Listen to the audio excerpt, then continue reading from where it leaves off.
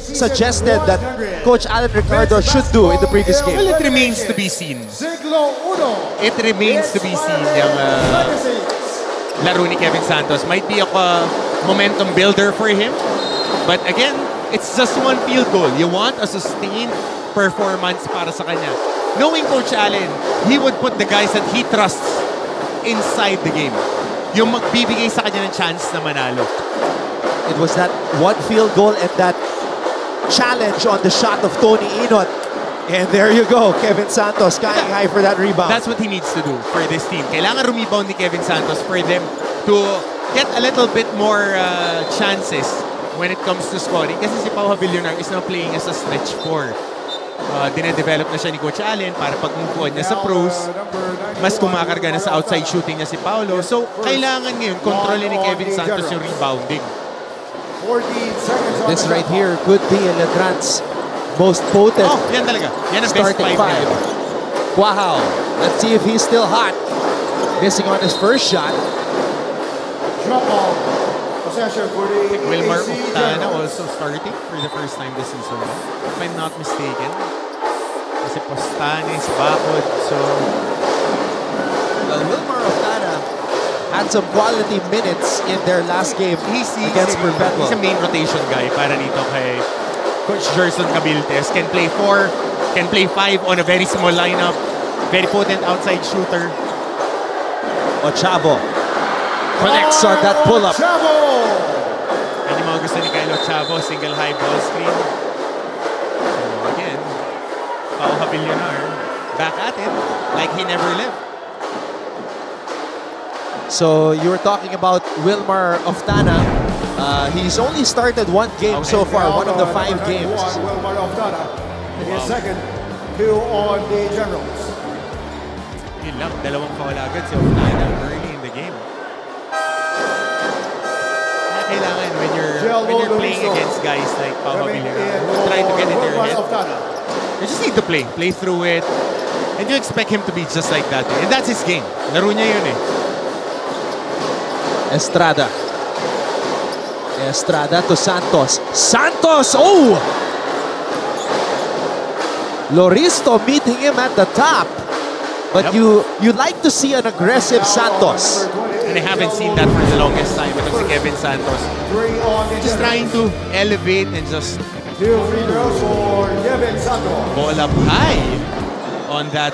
Baka yung body contact ang tinawagan natin mga referees. Santos sinks the first free throw.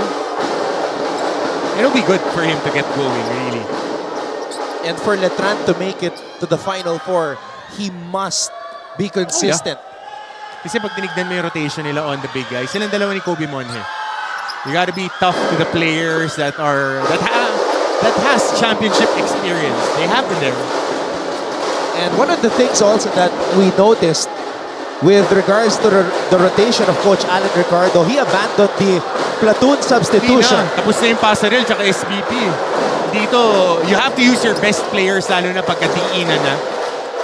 Estrada gets the ball to Havillonar. Estrada loses control. Estrada counter steal. Wow, that's his shot. It's up and down. Wow, Still continuing his sweet shooting. Nung laro pa to sa Mapua, consistent yung outside shot. Yun lang. Hurried shot by Kyle Ochavo. Hey, EAC caught napping. Deo, wow, 5 points. Back-to-back baskets. Montesillo with a steal. Ito amongst the point guards of Letran. I've been outspoken na itong si Montesillo, orsunada ko talaga maglaro to. Very steady. Steady, high percentage player. Won't be too ahead of himself. Nag-execute ng mga patterns at alam niya kung saan effective yung mga kakampi niya. Now let's go courtside and hear from Yen Supan for first report in this broadcast. Yen? Anton and Coach Hammer, for today's game, we have 3 injured players from EAC. Cortiza recently hit his hand and is playing at 80% today. Doromal has a concern with his hamstring and is playing at 85%. today. And Lucero has an unwell Achilles but is playing at 100% today. Despite their injuries, makikita natin silang lahat sa court na 101% ang puso at isip. We are also missing Bonne and Go, who are out sick from Letran, and Delfino, who is nursing his knee. For both teams, pressuring defense will be the key. Ngunit, iba ang mga paalala ng mga head coaches sa kanilang mga team. Ang paalala ni Coach Gerson ay anything can happen and any team can beat the other despite the odds. Para kay Coach Allen, he reminds the Knights to be tough, react faster, at dikit ang score. Among these two, let's see who exerts more pressure. Back to you, Anton and Coach Hammer. Thank you very much, Yen, for those updates. Mas mabigat yung mga injuries dito sa panig ng EAC. Alam mo, Anton, di ako naniniwala sa ganyan. Pag nakabihis na yan, ready to play ang mga yan. Meanwhile, how about that for a triple? Jello Loristo. And EAC forces a turnover. Gurtiza missing his 2 shots. 5 points. Itong si Jello Loristo. Off broken plays. Hustle points. Jet Trabajo with that extra possession. Itong si Lucero, okay din ito na pointer na ito. Basta makontrol lang niya yung mga extra actions niya. Maano to eh, ma-shifty, can engage the offense. Pero marami kasi siyang extra something eh, pag naglalaro. Saka veteran na rin to eh. Kasi if you want a second guard, kailangan sila yung mga Montesillo eh, steady, hindi nagta-turnover, hindi tumitira ng bad shots. Ang galing pumasa, ang galing mag-read sa pick and roll. If he just plays in control, ang husay nitong batang to. So the 2 players na may iniindang injuries, Gurtiza and Lucero, are in for EAC. Pero sabi mo nga, Coach Hammer, if you're in uniform, you're 100%. Lalo na pag ako yung tinanong, basta nag-ensayo ka, tape it and forget it. Unless na hindi mo kaya bumangon, doon ka lang dapat hindi naglalaro. Missing on the first free throw right right there. Nagpa-kondisyon ka buong off-season, di ba? Yung mga aches and pains na ganyan, kaya mo ilaro yan.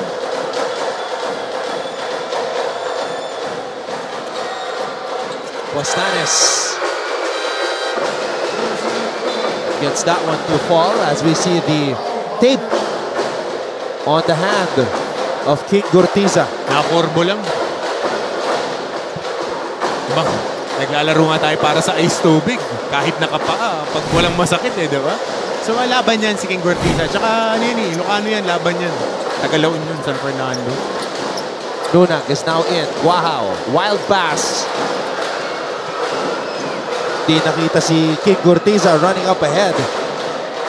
So, double high play. Screen the screener to for the big guy. Roller popper action. Loristo again. Luciano draws the foul. Ito rin si JC Luciano. Veteran player na rin siya ng kanilang opponent. And had a breakout game against San Beda. 4 of 4 from 3-point area. So he was a missing link last game. Pero right here, he gets 2 free throws. And that might get him going in this ballgame. And when we come back, he will shoot those 2 free throws. Don't go away. This is a moment. Sa puso mo, the sky is the limit. Tara na, masama-sama.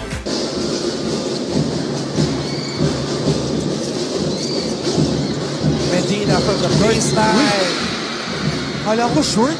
Hindi diretso yung follow through. Medina. Zone to. Naka 1-3-1 ngayon ng San Sebastian. Trying to get into their zone offense. JRU wants to get that shooter loading on the corner. Let's check in with our Mancom representatives.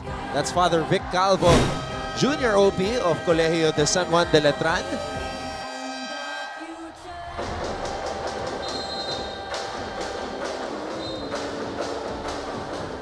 Letran with a chance to win back-to-back games for the first time in the Alan Ricardo era. We are in that era na.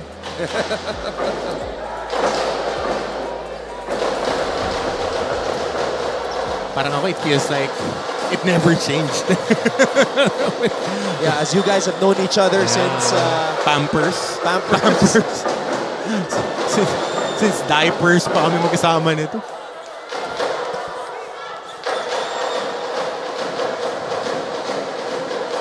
Luciano. In and out. Oh, lane violation on that crash board by Aldeo Lucero.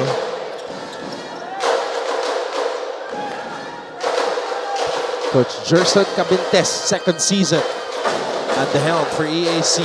Saka nakita natin nag-slow down din ang pace ng Letran.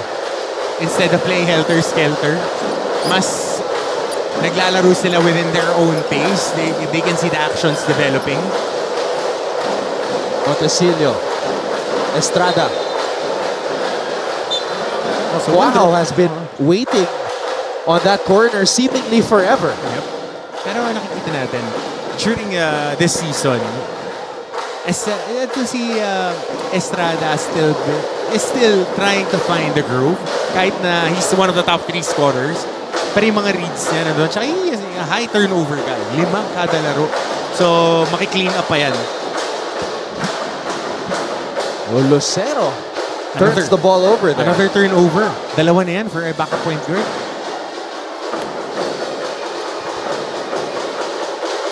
Santos. He gets it to their point guard, Montesilio. Steady. Duna.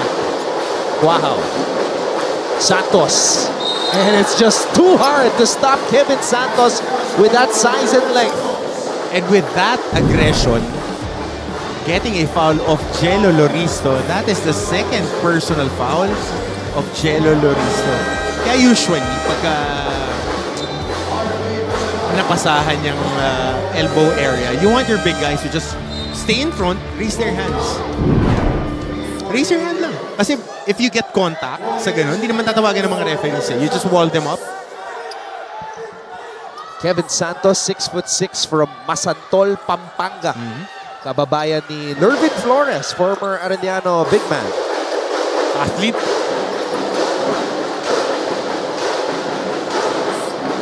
Harvey Pagsanhan is in the game for the first time. Let's see if he will come up with a better performance. Santos erases that shot.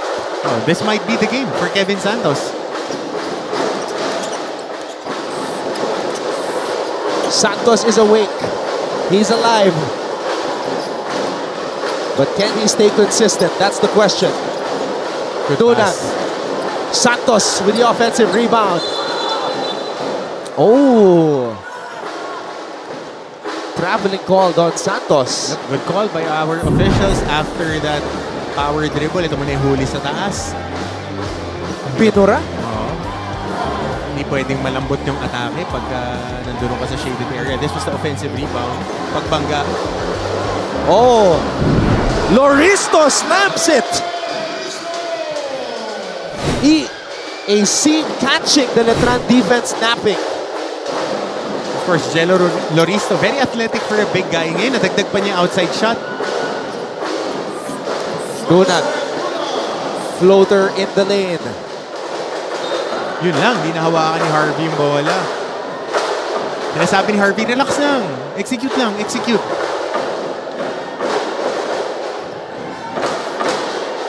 Four minutes and 8 seconds remaining here in the first period. Lucero against Montesilio. Kinal face guarding Guajao. Estrada. Oh, great two-man game. Loristo with a stop though. Harvey. JC. And that's a foul on Dunan. Sinasabi ni Harvey, teka lang, atake natin kasi nakaka-execute sila. May advantage sila sa execution. Tapos pinupuntahan nila to si Luciano kasi magaling pumasa on the post. On that snap action, dun sila nakakakuha ng maraming outside shots. Or the stagger screen, dun sa may taas, aakyat yung shooter on the other side. Pinasok na Nico Kinal. Another shooter.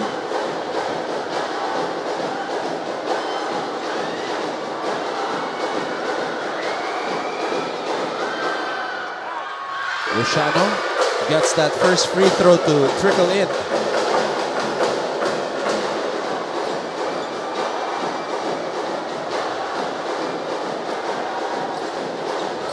Two for two para kay JC Luciano.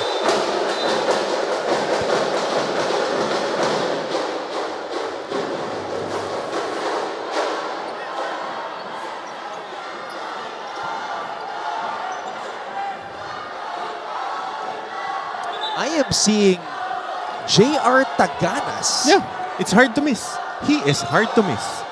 So, Yan. he is on the EAC side of the tunnel. I also see Maguliano, but why is JR Taganas here? Well, kasi si Shaq is playing for the semi-pro team. For the pro team of Coach Gerson Cabiltes. Wala kasing laro si Zaki. Kaya nandyan si Shaki. Yung anak niya. Yung anak niya. Kakakampi yung mga anak. Si JP Mendoza's son. So also on that squad. So si Chico naman nasa the Don Bosco. Brother mo nasa CSA. So the next generation. We are in that era na, Anton. Mga uncle na yung tawag sa akin. Montecillo. Zoom action. They've been slingshotting that in a good way of handling it by Oh, wow. EAC. Loristo is becoming a force for EAC. Good shot. Kinal. Rebound, Dunag. Montecillo. Good finish by Nat Montecillo. So again, gambling on that sundot was Aldeo Lucero. Tingnan natin, calling his thumbs up play.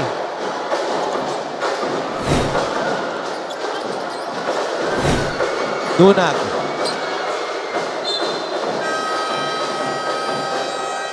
And Coach Gerson Cabiltes calls a timeout. His team down by 3. This is a moment. Sa puso mo, the sky is the limit. Tara na, magsama-sama. Dahil together, we own the future. The shoot gives it to Montaño. To the corner, Guadaña. Fourth to shoot. Guadaña fires a jumper. It's goal! Maclad Guadaña. Arellano will try once again. 5 seconds. Basti Valencia from the tree. No good. There he is, NCAA legend JR Baby Shaq Taganas. Sanay sa kulay red. Sanay sa kulay red. At least di nakasombrero na EAC. One of the most intelligent players that we've seen. Oh yeah. One of the nicest too. I would vote for him as one of the best teammates ever. Yan, at saka favorite ko kasi si Raymond Magay kasi I spent a lot of time with both guys. Pero tama hanggang ngayon, nandiyan siya, naglalaro pa rin. JP Maguliano also there. Yep. Pagsanhan. Saka hindi na ako magtataka if Shaq will be part of the staff ni Coach Gerson moving forward. So he's been with Coach Gerson for the longest time. Alam niya yung mga sistema. Produkto rin niya ni Coach Ato. So talagang matalino and marunong magturo si Shaq. Pangiti-ngiti lang yan. Laking bagay siguro doon para kay Umpad. Oo naman. Kinal. Pull up. Estrada with the rebound. Estrada. Good screen. Pulls up. Jimboy. One of the very best in the league at banking that shot off the glass. So again, ito dahil natamaan ng blind screen si Lucero, bumawi siya. Ito yung sinasabi ko kanina na mahusay itong guard na to. Pero yung mga extra motion, kasi it happens contact will always happen. Dapat di ka na nagugulat especially when you're playing Letran. They're a rugged team. And that was a good screen. Bumaba lang si Javillonar, hindi siya hinabol, just putting a speed bump. Dahil ang bilis ng arrive niya, tinamaan siya. So dito may review pa kasi nakita pa-swing So with the things that happened over the weekend, magiging mas mahigpit ang tawagan ng ating mga officials and definitely they would review that.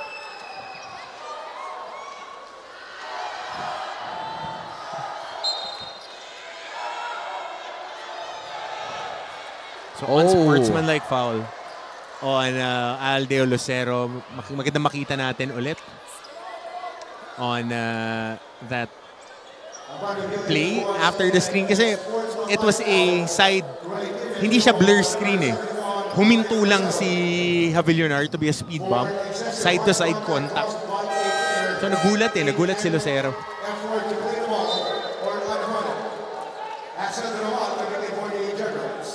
So Axel Doromal playing with that strained hamstring.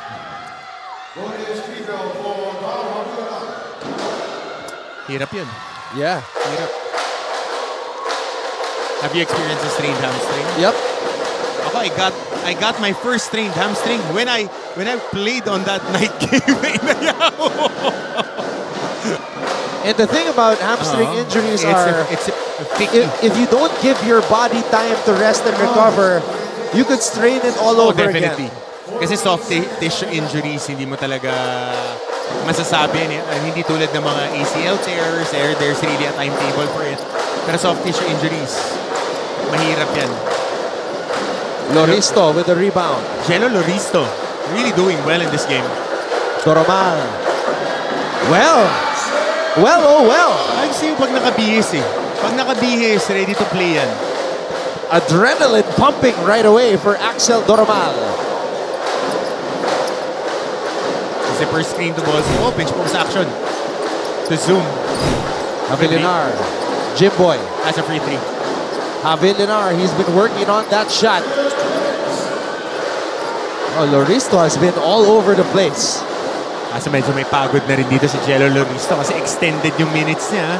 Matatandaan natin, siya yung pinampalit kay Oftana. Luciano. Doromal. Axel on the pull-up.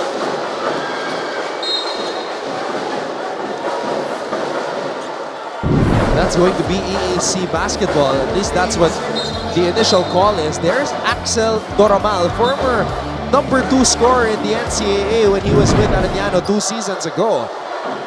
But still trying to find his groove under his new ball club. So I think there's blood dropping from the nose of Deo Cuajao here. Inadvertent contact. And he was running to the bench. So this may challenge dito si Coach Allen. And there would be a mandatory substitution kasi may dugo si Deo Cuajao on that baseline getting treated.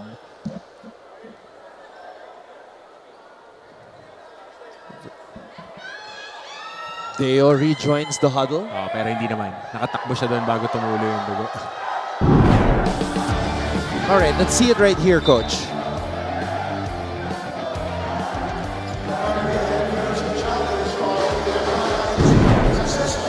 So bola ka na Letran.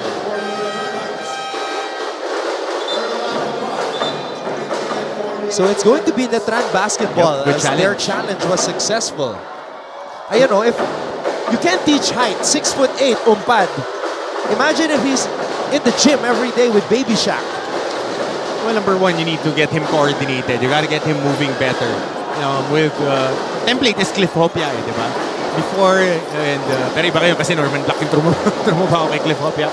But if you can get rebounds around your area and you can rim protect, maganda ang kalalabasan niya. Good shot by Deo Cuajao. Deo Cuajao, 8 early points here in this game.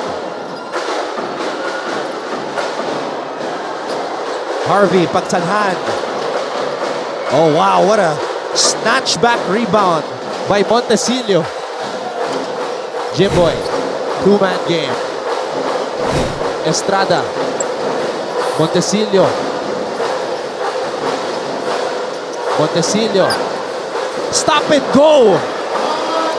Gusto yung steady itong Montecillo eh. I mean, I think he was supposed to be the backup guard of Titing Manalili, but now given a bigger opportunity. Kasi different yung laro nila, si Titing mas mabilis. Ito, kaya niyang kontrolin yung opensa. At hindi pa linalabas ni Coach Allen. Babad na babad. Oh, do not hesitating there. That's a travel. Gusto ko sana sabihin, ganito si Coach Allen, man-point guard. Parang si Nat? Hindi. Hindi nga. Parang si Lucero si Coach Allen. Really a really passionate guard when he was still playing. 25.1. That's the time remaining in the first quarter. Pero shot maker yan, ha? Shot maker yan. James Jumawas is now in. Dimano checks in. So ito kukuha sila ng stop here. Kaloy checks in also for the first time para sa mga Letranista.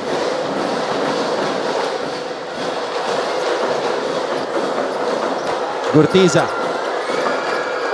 Doromal. Line drive. Jumawas with the board. Last shot time. Single high ball screen. Oh, flat screen. Montecillo. Stop it, go again. Abilinar at the buzzer. No. No lucky bounce that time for Paulo Abilinar, but the Knights are off to a blazing start as they lead EAC 25-15 at the end of one.